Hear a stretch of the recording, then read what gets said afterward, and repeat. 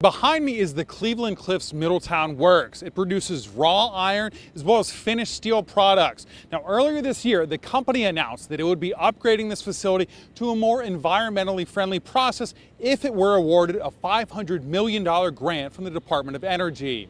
Here's a look at the facility, which employs more than 2,200 people from Skyview 12. Now, the ingredients for steel are iron, a refined version of coal known as coke, and limestone to remove impurities. The proposed green energy upgrade would swap the existing iron-making process for one that produces much less greenhouse gas using natural gas and hydrogen instead of coke. Now, the total cost of the project is expected to be $1.6 billion. However, an article published by Politico quotes the company's CEO as saying, quote, he is still trying to figure out if the project even makes sense with the grants because the grant is $500 million. The entire project is $1.6 billion. He would still have to pony up $1.1 billion, Politico reporter Adam Coleman writes.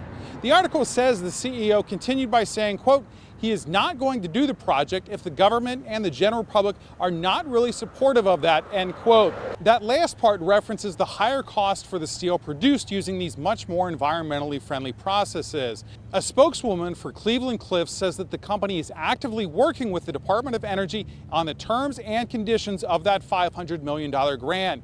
She sent me a release which says in part, quote, the company remains fully committed toward the transformational project underway at its Middletown Works integrated facility. It goes on to say that Cliffs remains optimistic about receiving final approvals and proceeding with this carbon-friendly and high-return project, end quote. The spokeswoman has not responded to my questions regarding the quotes in the Politico article, only saying that it is misinformation. I have also reached out to the reporter with Politico, but so far he has not responded. Well, back to the project. The company says that there's enough space on site for it to construct this new facility without stopping the existing process. So the plant would remain operational until it was time to switch to the new technology. From breaking news to feel-good stories, Local 12 has it all.